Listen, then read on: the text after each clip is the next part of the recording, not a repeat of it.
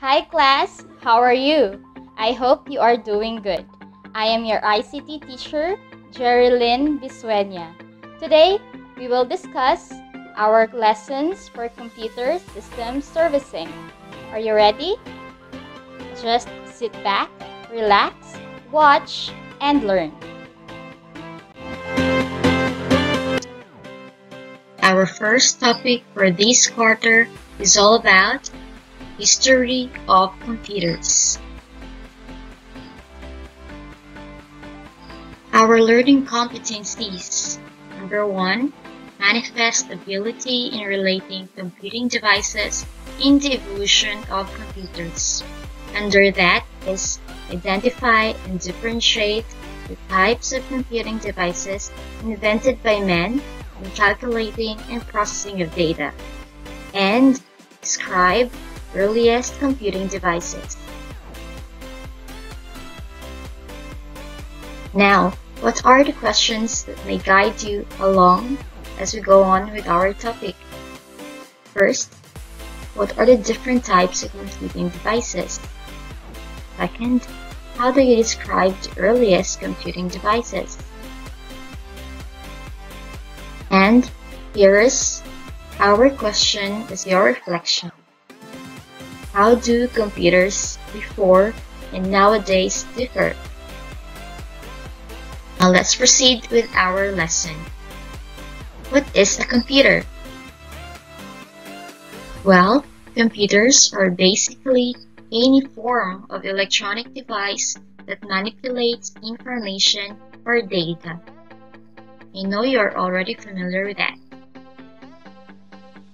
It's a device that can be instructed to carry out a sequence of arithmetic or logical operations automatically via computer programming.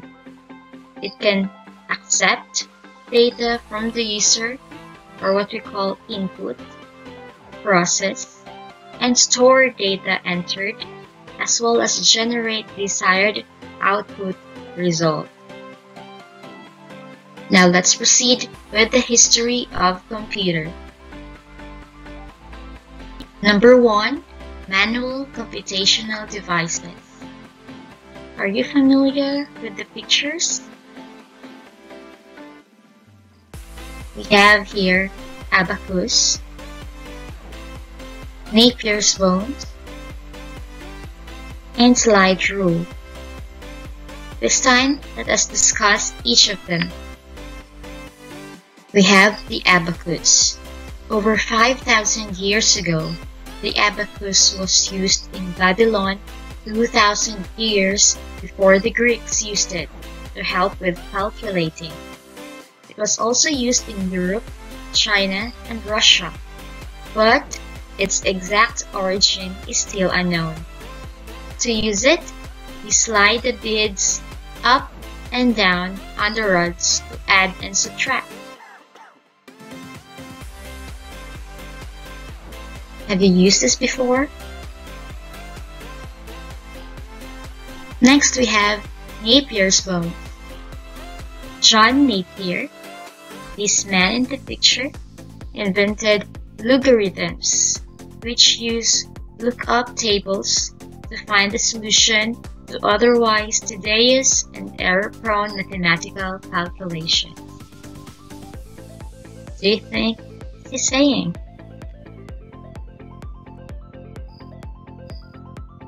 Next, Oughtred's slide rule. Though it appeared in various forms in Europe during the 17th century, the early form of slide rule was created in 1632 by the English mathematician William Oughtred. Slide rule consists of a movable ruler placed between two fixed and marked rulers. This is William Oughtred, and this is his slide rule.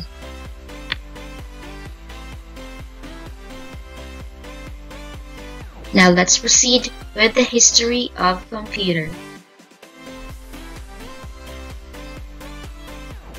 We have number 2, manual mechanical calculators.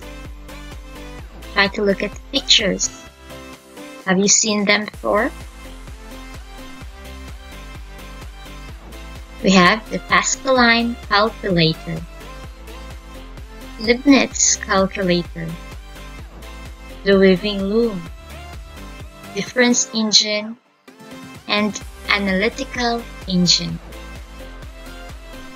Now let's go over them. Pascaline. This famous French philosopher and mathematician, Blaise Pascal, invented the first calculator in 1645 to help with collecting taxes. It could add and subtract by rotating dials.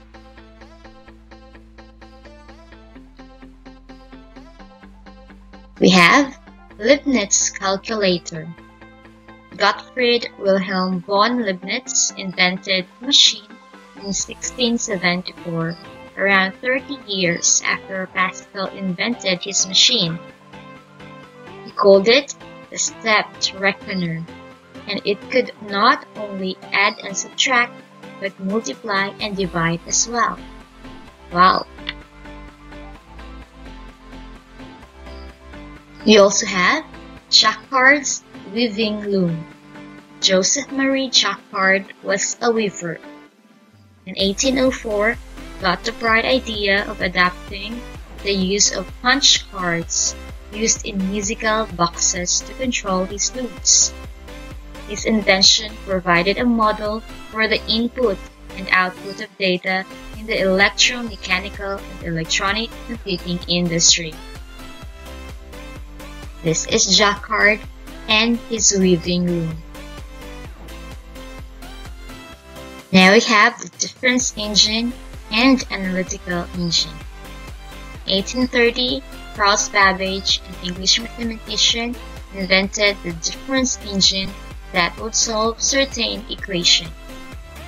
After the British government withdrew its financial support for his project, he later conceived the idea to invent the analytical engine, which he hoped would perform many kinds of calculations.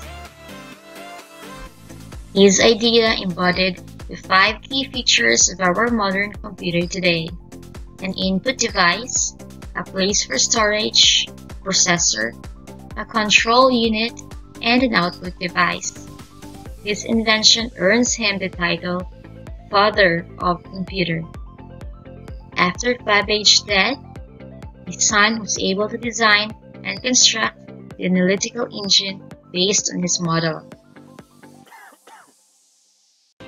Now this is the father of modern computer, Charles Babbage, his difference engine and analytical engine. Charles Babbage has a colleague in his work with the analytical engine. Her name is Augusta Ada Byron, a gifted mathematician who helped him develop the instructions for doing computations on it. She is a daughter of the English poet Lord Byron and later became the Countess of Lovelace. Because of her close association with Babbage and her publications of notes about his work, she was named the first computer programmer. So our first computer programmer is a lady, Augusta Ada Byron.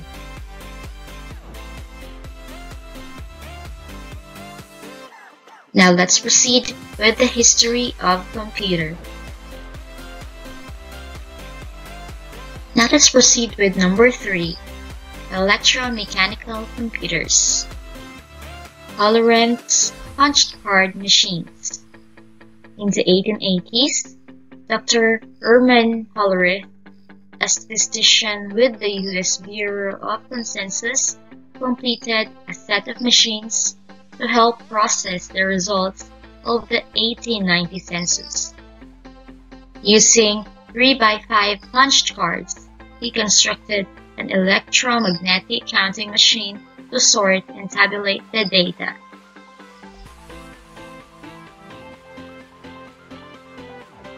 Now let's proceed with the history of computer. Number 4. Electronic computers. Look at the pictures. Can you name each of them? We have the ABC, Mark I, ENIAC, EDVAC, and UNIVAC. Let us look at them. First, Atanasov Berry Computer, or ABC. An American professor, Dr. John Vincent Atanasov of the Iowa State College, and his graduating engineering student, Clifford Berry, began building the prototype of the first computing machine to use electricity and vacuum tubes, binary numbers, capacitors in a rotating drum for memory elements and logical systems for computing. The result was ABC, or Atanasov Berry Computer, the world's first automatic electronic digital computer. This is John Vincent Atanasov and his colleague, his student, Clifford Berry, with the ABC. Next we have Mark I. In 1940s, Harvard University professor Howard Hathaway Aiken invented the automatic general-purpose calculator called Mark I in 1944, which in turn was financed by the International Business Machine, or IBM. The official name of Mark I was Automatic Sequence Controlled Calculator. It was approximately 50 feet long and 8 feet high and consisted of some 700,000 moving parts and several hundred miles of wiring. Imagine how huge that computer is. Electronic Numerical Integrator and Computer, or ENIAC.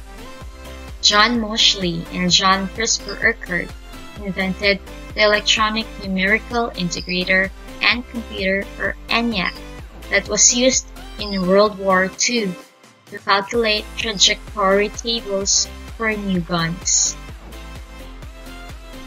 What you see on the left is Moseley, and at the right is Urquhart. And this is their computer, the ENIAC. Electronic Discrete Variable Automatic Computer, or EDVAC.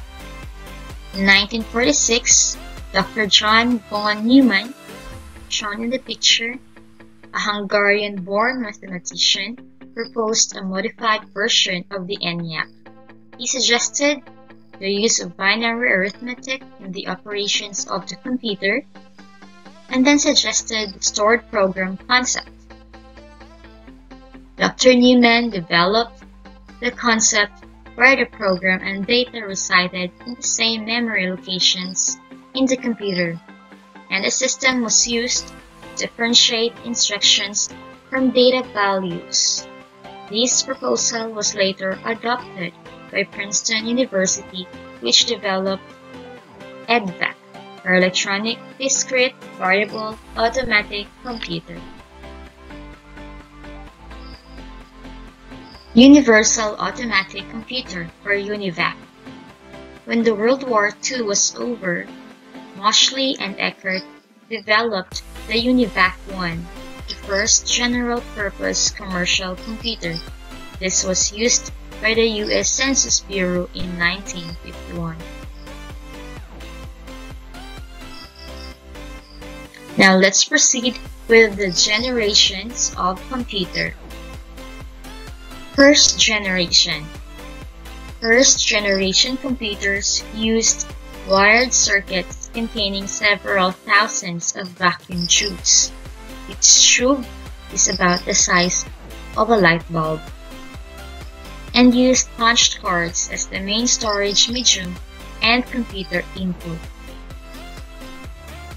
Sir John Ambrose Fleming was an English electrical engineer and physicist known primarily for inventing in 1904 the first vacuum tube. Second generation. The invention of transistors in 1947 paved the way for the development of the second generation computers. Transistors were smaller, more efficient, and consumed less energy. The second generation computers used magnetic core technology for primary memory. The three physicists who invented the transistors are John Barden on your left, William Shockley at the center, and Walter Brattain on your right. Third generation. Third generation computers used integrated circuits or ICs or chips. These computers were called mini computers and were compact, reliable, and less expensive. Keyboard and monitor were used to interact with the third generation computer instead of the punch cards and printouts. Jack Kilby on your left of Texas Instruments and Robert Noyce at the right of Fairchild Semiconductor Incorporated developed the first IC in 1958. Fourth generation. Fourth generation computers use a microprocessor wherein several computer functions are integrated. These computers are much smaller, faster, and more powerful than the earlier models. These computers are called microcomputers, and these computers are the computers that we are using now. Fifth generation. The fifth generation computers are based on artificial intelligence, or AI.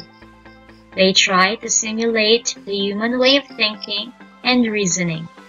Artificial intelligence includes areas like expert system, natural language processing, speech recognition, voice recognition, robotics, and many others. That ends our lesson. Now, get your learning activity sheets and answer the activities including the reflection. Keep safe and God bless.